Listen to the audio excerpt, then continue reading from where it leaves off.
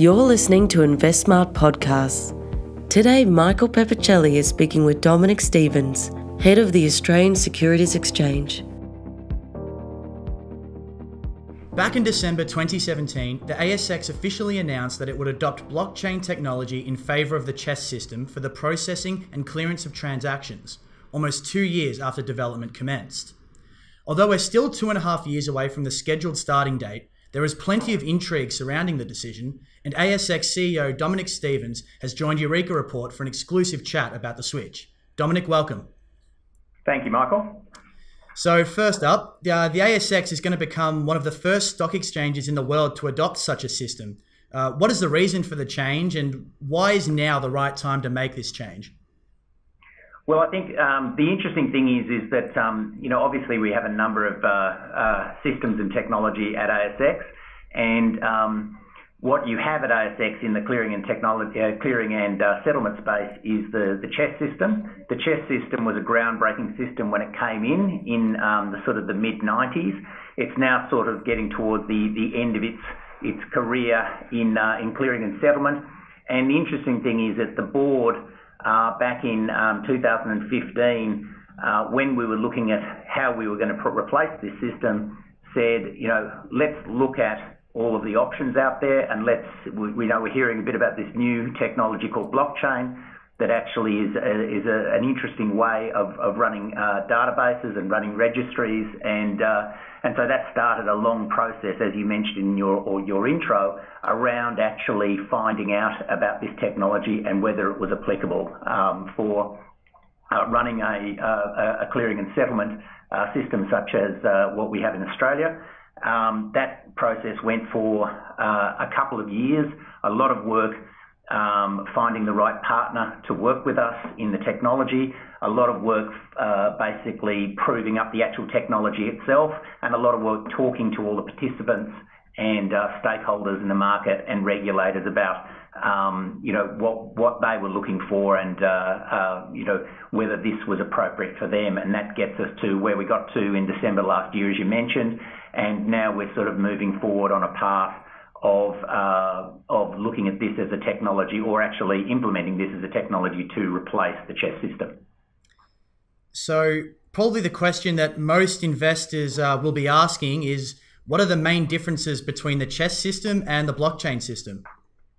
I think that's a really good question, Michael, and I'd say there's quite a bit of confusion on this, because I think most people, when they think of blockchain and distributed ledger, they go down a path of, I've heard about this thing called Bitcoin, and there's ICOs, and there's cryptocurrencies, and doesn't this thing use the electricity supply of a small European country, and there's a consensus, and it's all anonymous, and all of these things. And so the interesting thing from our point of view is there is all of those things with the Bitcoin implementation, but what we've done is actually say that this is a highly regulated market that trades billions of dollars in a day, and so what we need is a very transparent system, and one that actually solves the problem of real-time source of truth. And so what I mean by that is that instead of having us all having a whole bunch of different systems and disparate technologies that actually spend all their time reconciling with each other, can we actually take this bit of IP out of the blockchain concept and apply it to the clearing and settlement system, such that when ASX, which is the source of truth for transactions in the equity market, has a database that everyone can actually have distributed to them that same source of truth in real time, such that actually it will make their processes more easy, more efficient, and actually will enable those participants to our market to provide better services to their customers and their customers' customers. So you've briefly touched on this, but what do you think the benefits will be of the switch for investors? Well, I think for investors that there's a number of things that come from this. The first thing is actually putting the information out, getting information out on a real-time source of truth basis should mean that the efficiency of the way that the whole, what we call post-trade world, in other words, once a trade happens, how it clears, how it settles, how it is registered, How do people get updates of what their positions are? How do people get confirmations of what happens? Should all happen in a more efficient and real-time sense. So, for end user investors, there's that. What that will probably then allow our participants to do is offer customers more choices. So I see in a future world that participants might be able to, instead of settling over 2 days, they may have the option to settle earlier. They may have the option to see the real-time source of truth online, such that they don't have to they could opt out of getting sent envelopes with records that are paper-based. That because that information is out there, it will mean that the brokers and the banks that they use to actually supply them with their portfolios and their information will be able to do that in a more efficient and better way. So, I think all of this comes from actually ASX, as you would know, is not dealing directly with retail investors and end users so much out there, but what we're doing is providing the infrastructure for banks, custodians, brokers, financial advisors or whatever to enable them to provide better services to their customers. So how will investors be affected when the switch is coming into effect? Will they notice the difference? I think, initially what will happen is, so we're talking, as you said earlier on, about sort of like early 2021. And I think that for end user investors like retail investors, they won't notice the difference sort of day one, because where the work really is actually ASX developing and putting in a new system, and all the participants that connect to that system actually basically connecting all their systems together to join with the ASX system. What investors will see after that is all of those benefits that I've talked about, whether in the future it means that they'll be able to get their dividends earlier, whether it means that a rights issue becomes more efficient, whether it means that they can get electronic source of truth information rather than it getting sent out, via paper. All of those things will follow from there. But the real sort of grunt and hard yards will be done by the ASX and our participant customers. So you probably touched on this a little bit in your last answer there, but will there be any changes to the roles of share registries as a result of the change? No, I think what it will mean is, again, it'll probably make share registries' lives easier in the fact that they will actually now be able to get that information easier. I think, there's still details to be worked out here, but I think also it will allow investors to be able to put together shares that they may hold on a HIN and shares that they may hold on an issuer register and consolidate them better. It will probably allow, brokers and custodians to actually enable those processes to happen easier. We're also, in tandem with this, working on what we call sort of STP, or straight-through processing 2. Dividends now, are straight-through processed from an issuer, basically putting in an electronic form that actually processes that dividend through the system. Rights issues, bonus issues, stock splits, various other straight-through processing will happen automatically by the time we get to the rollout of the new CHESS system. So a whole bunch of efficiencies that are happening in the back will just make dealing with the system a whole lot easier. I'm sure there'll be plenty of people out there who probably, when they hear all this talk of technology and blockchain and whatnot, they probably, might get a little bit intimidated and, I guess a little bit scared of what they don't know potentially. Will the ASX be doing anything in particular to educate investors about the new system? I think we will. I think, like if you look at what we've done with the, sort of our inner ring of people who we talk to, the participants, we've done sort of 2 years of consultations. We've had, I think, Matt, something like 500, 600 maybe presentations. We've got a room here where we take everyone through it. So I think as, we look into 2020 and 21 when this is sort of going more out into sort of a retail world, we'll think about how actually we can explain this better to people. And I think you bring up a good point there, which I sort of touched on a little bit earlier on, which is I think people get a little bit scared that, there's little, blockchain and Bitcoin and is this all voodoo? What does it really mean? But what you really find when you look at it is that there are still going to be relational databases as they are. These things are still going to sit behind firewalls.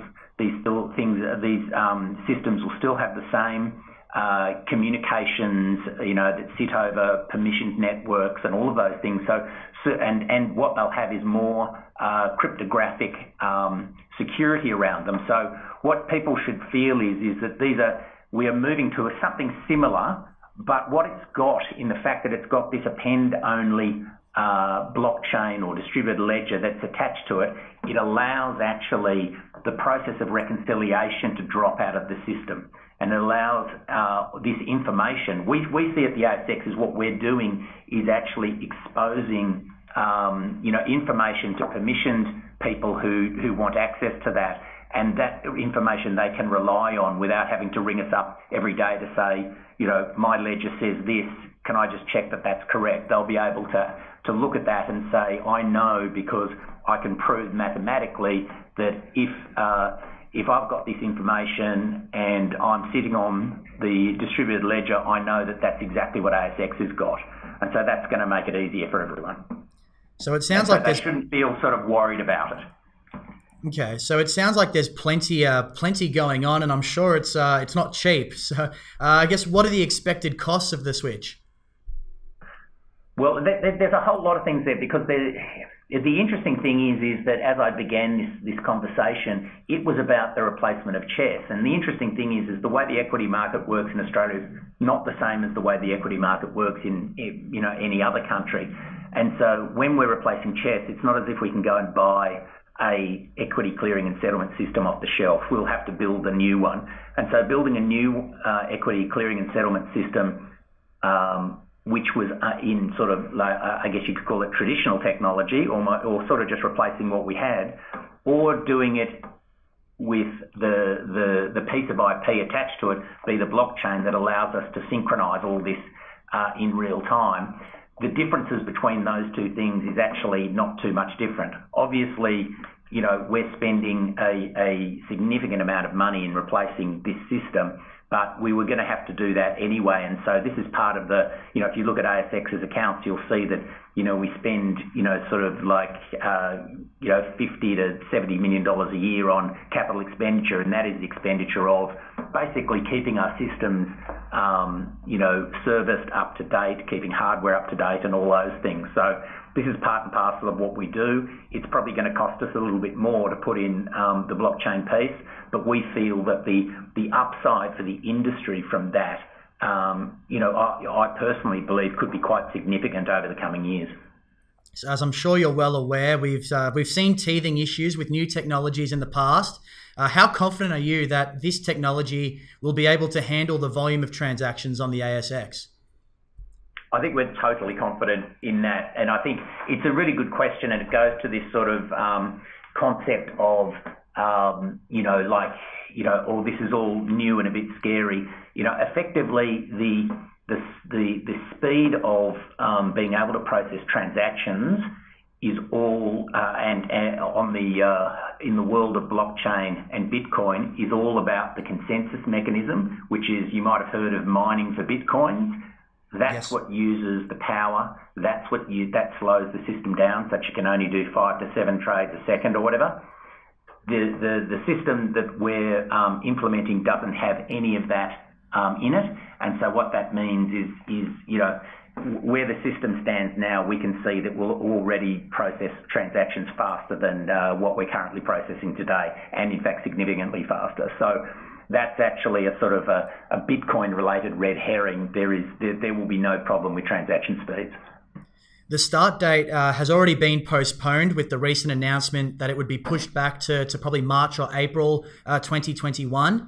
How confident are you that everything will be ready to go by that date? firstly, just to clarify that, the original timeline was it was either fourth quarter 2020, first quarter 2021. So it's been moved to the end of the window. And what I would say is that was at the request of the market. And I think the market actually, wants a lot of new functionality and actually wants the system in as fast as possible. We delivered something like 40 new pieces of functionality to the market on top of replacing CHESS. And I think the market said, that's quite a lot. Maybe can we thin a few of these down and actually move the window move to the back end of the window. And I think, to put myself in their shoes, what you've got to understand is a lot of these players are global custodians, they're global investment banks, and they're, watching what's going to happen with Brexit over the next couple of years. There may be some technology initiatives, having to come out of that. I'm not sure if you're aware of the MiFID rules, which are a lot of the changes to the way the whole equity market works over in Europe. And so, I think this next couple of years, people are very busy with their technology programs. So I think people were just being conservative in saying maybe a little less functionality on day one, and let's move to the back end of that window just to make sure we've all got time to get there. Okay, so there you have it. Dominic Stevens, thank you very much for joining us. Thank you, Michael. For more podcasts, articles and videos, visit us at investsmart.com.au.